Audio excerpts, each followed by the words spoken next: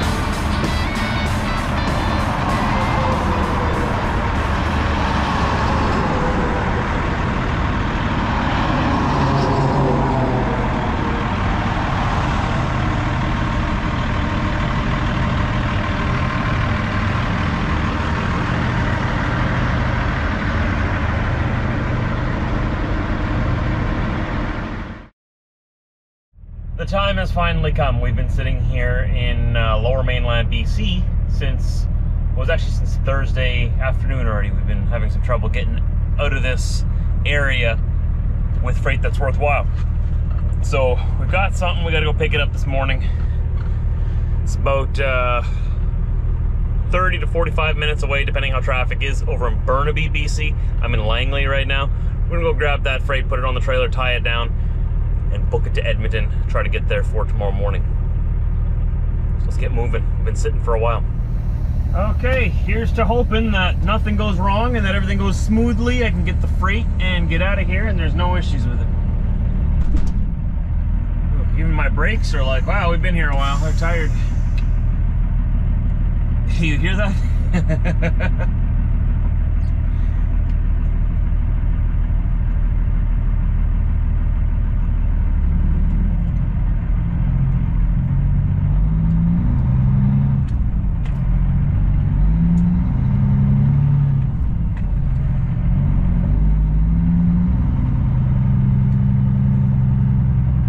It's gonna be a good day. Keep telling ourselves that, right? It's gonna be a good day. You know, when you're on the road, weekends aren't a very good thing. Sometimes it gets kind of annoying that, hey, everyone went home and now I gotta wait for them to come back to work. I'm still at work.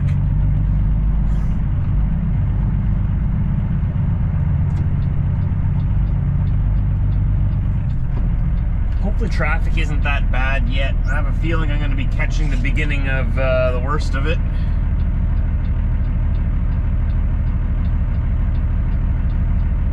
See what I mean? This road was clear a second ago. Now it's the Truman Show. You know, oh, Josh is getting on the road. Everybody quick. Oh, wait, no, here's my gap. Here's my gap. Go, go, go. Oh, that wasn't so bad. That wasn't so bad. I always joke about it being the Truman Show because every time I want to go somewhere, suddenly there's like this massive long parade.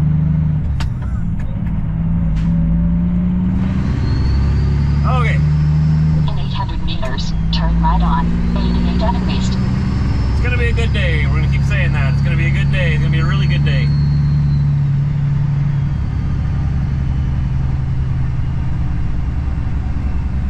If this load doesn't fall through or anything, if everything goes according to plan, I mean, nothing's for sure until it's on my trailer. It's going to be a pretty scenic drive out of the mountains up to Edmonton. Looking forward to that.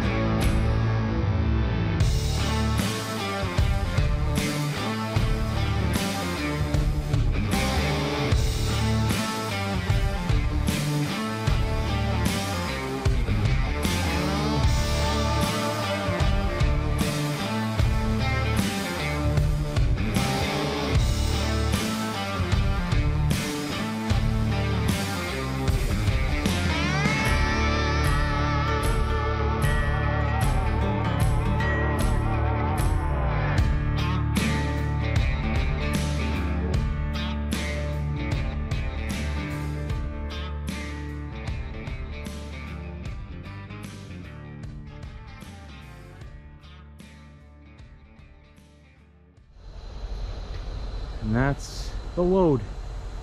It's called a mud box. It's 30 feet long, 8 feet wide, 6 feet high. Taking that to Edmonton. Let's go. We've been waiting long enough. So on Friday when I came here to pick this up and it wasn't ready, or it was the wrong freight, I went down, what was that road called? Front Drive along the river, and there's a terrible congestion. You guys remember that? You can go back and watch last Friday's video. I found a different route to get into Burnaby. This is down Boundary Road here. Comes straight from the Trans-Canada straight south. So now I'm facing north going back. Way better route. And if I'd be a local from around here, I would have known that last time.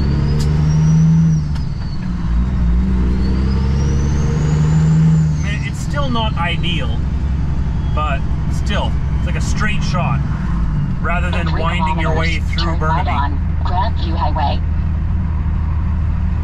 So when you come to these big Canadian cities, if you're an American and you're driving truck up here, don't always trust your GPS. You gotta do your research too. And don't trust Google. Never trust Google. So I don't know what to tell you. Look at the map. Google maybe truck routes, BC. It'll give you a map of the truck routes around southern BC here. And that's probably the best way for you to get in.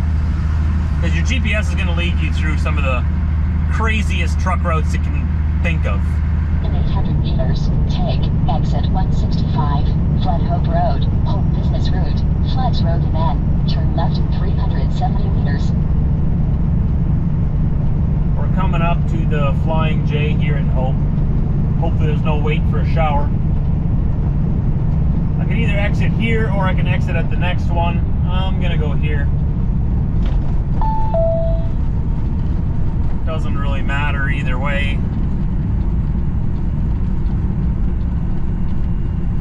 In 300 meters, turn left on Floods Road and then keep to the right in 190 meters.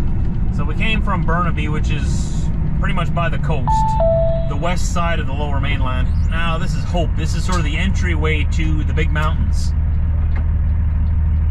as you can plainly see right in front of me.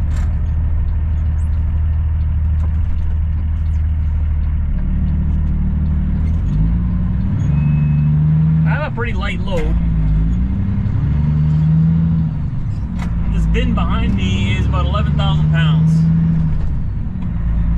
So it's just enough to keep us firmly planted on the ground, but it's enough to... 100 meters, keep to the right on Flood Hope Road. It's light enough that we should be able to rocket past everybody on the mountain hills. Which is nice, because then when you get stuck behind somebody who likes to slow down and speed up and slow down and speed up, as soon as you hit a hill, you can get past them. Because they can't make it up the hill, because they're probably heavy.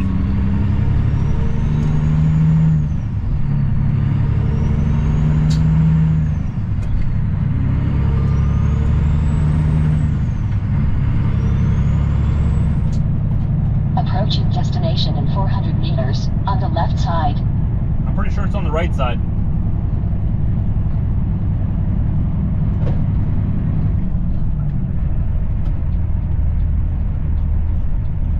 What do you know? I was right.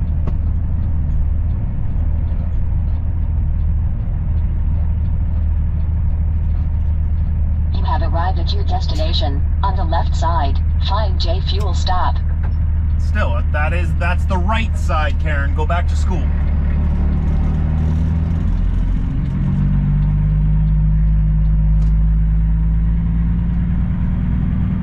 I'm just gonna fill up one tank here.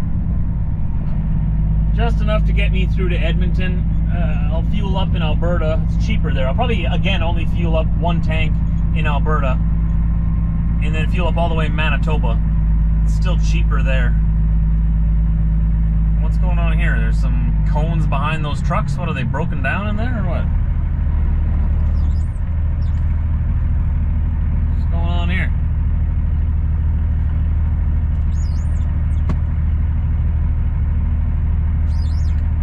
Alright, well, I guess they must be closing down those lanes once these trucks are done, or I don't know.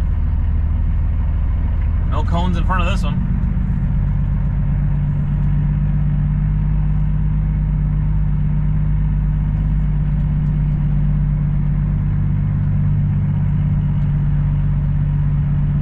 Throw some juice in here. We'll go find a parking spot and then run in for a shower.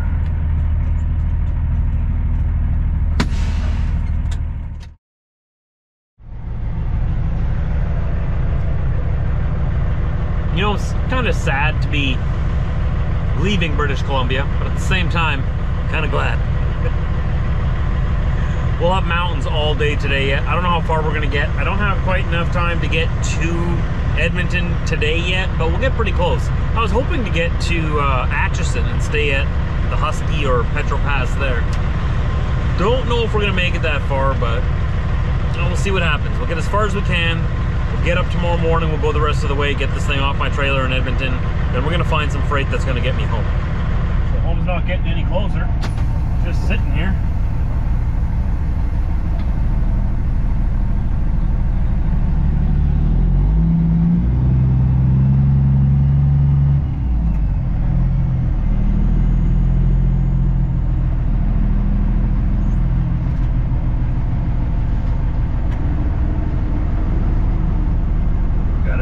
Funny little U-turn here so I can get out of the driveway.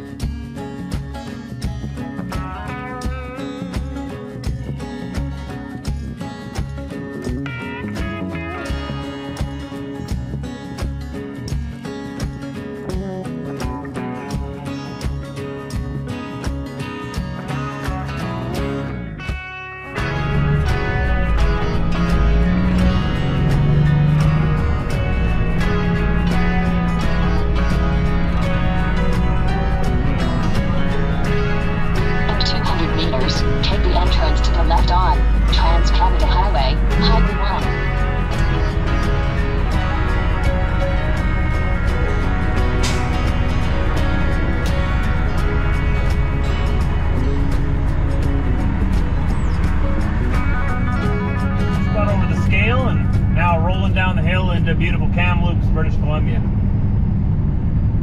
This is a beautiful place. Hidden away in the mountains. Very expensive, again, but I guess you get what you pay for, you'd think. I'm gonna keep going through town, head up Highway 5. This is where our route diverts from our way in. So on the way here, we came from Calgary, so we came through Trans-Canada 1, all the way up to Kamloops, and then down to BC from here. Now, on the other side of town, we're going to take a hard left and go north up the 5, because we're going towards Edmonton.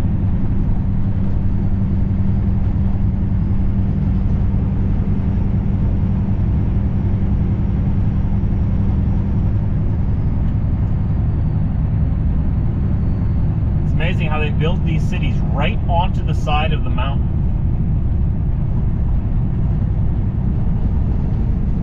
Just right up the side of the mountain.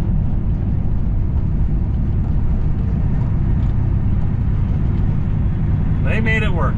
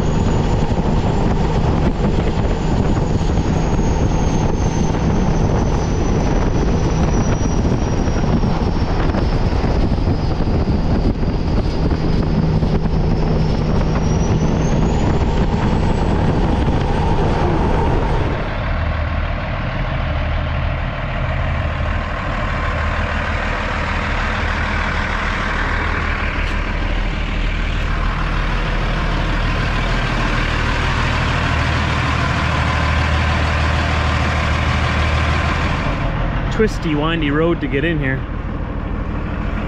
Quick little stop here, little breather. Get out of the truck.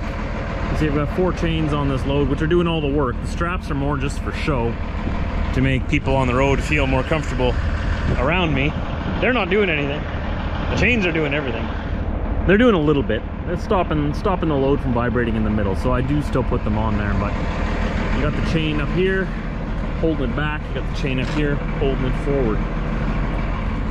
Did the same thing on the back there. Had to put this protection between here so that my strap didn't rub on that. And that's the same thing on the back. That ain't going nowhere. Just a beautiful area. I don't even know where I am. Just see how the road just winds around the corner there? You got this river right beside us here. Quite a bit of truck traffic.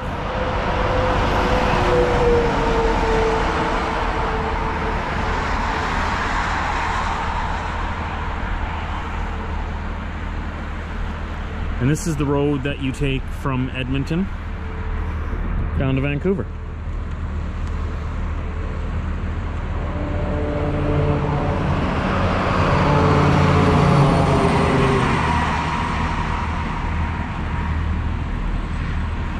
Highway 5.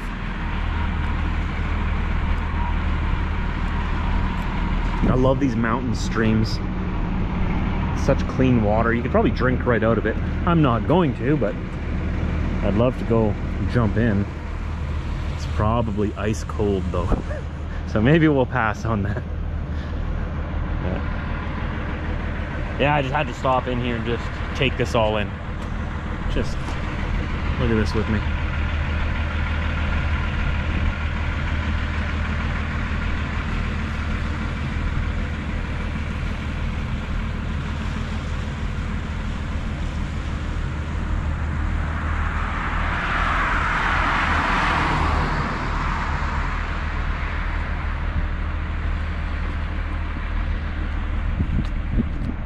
Like, it doesn't get any better than this.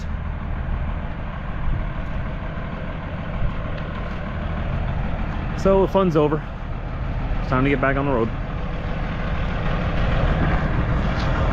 Looks like I've got company behind me anyways. I'll give the rest area to them.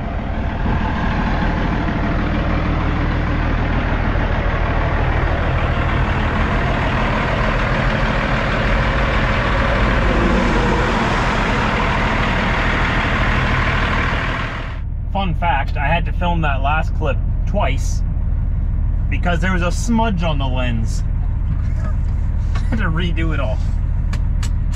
Continue on this road for 49 kilometers. Absolutely. Don't gotta tell me twice. Let's go see what else there is to see.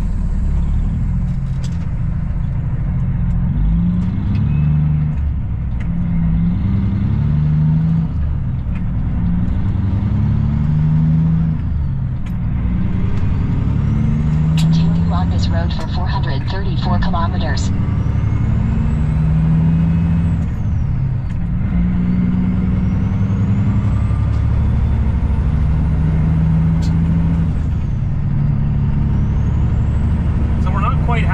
Between Kamloops, BC and the Alberta border near Jasper.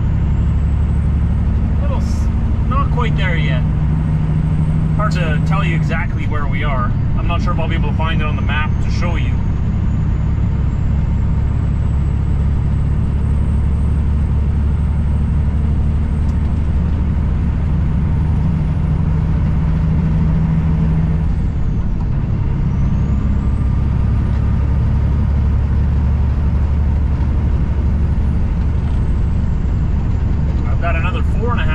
Available to me to drive on my logs. We'll see where that gets us to. I'm hoping it'll get us into Alberta. I think so. It should.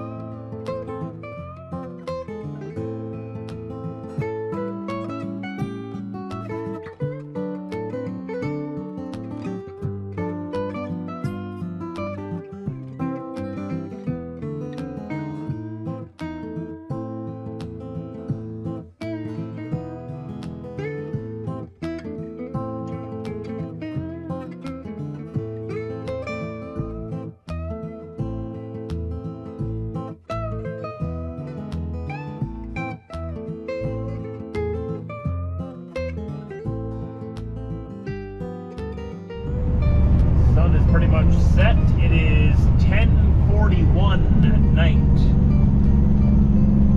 Pulling into this rest area right here. I don't know which one this is, but I only have 20 minutes left on my clock. So this is the end of the trail for us today.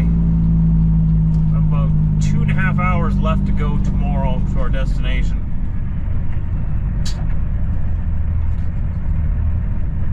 Looks pretty quiet in here. That's nice.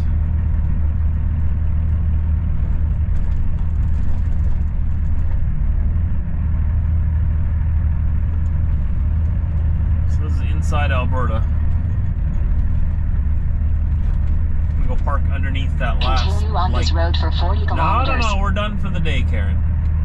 We're gonna park underneath this light up here.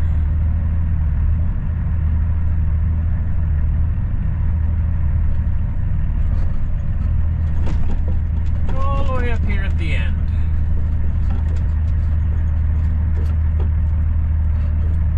Yep.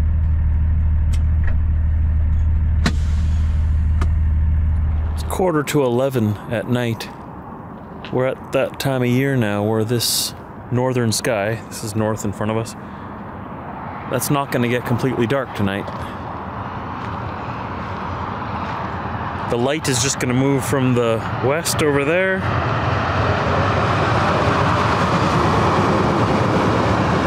to the east over there, and then the sun's going to come back up over there and then go right over top of us and then set back down there again. That's one of the coolest things, I think, about living in the northern hemisphere, way up here in Canada, is the change of daylight hours. I say this all the time. I know you're probably tired of me talking about it, but it's like the most fascinating thing ever. This is why this is my favorite time of year, right? It's just because in wintertime, the sun just pops over the south horizon there. But in summertime, it rises in the northeast, goes up over us, and then sets in the northwest. And then that twilight, like that lit up piece of sky right there, it just moves from there to there, and then the sun comes back up. It never gets completely dark. And we're still in Alberta here now, so we're at about the latitude of Edmonton. There's still a lot of country, like a lot of Canada north of here yet, plus Alaska is up there too. And obviously the sun doesn't set there. I don't know, it's always gonna fascinate me. I'm always gonna be, I don't know, it's one of the things that I think is pretty cool. But here's the truck. This is gonna be our resting place for tonight. Right there underneath the light.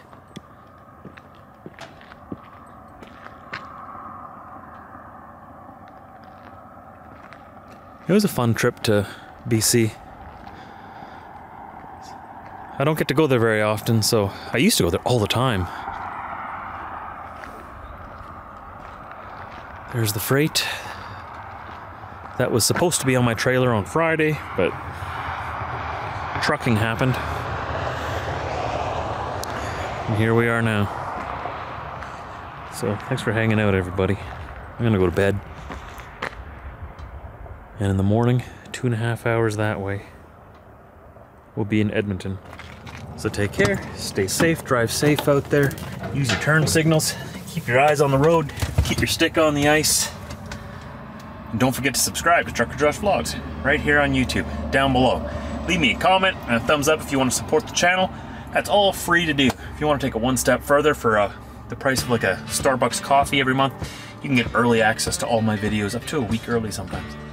If you're interested in that, you can click the Join Now button below my video and read more about that there if you're interested. If not, I look forward to seeing your comments down below in the comment section either way. I'll see you tomorrow from right here.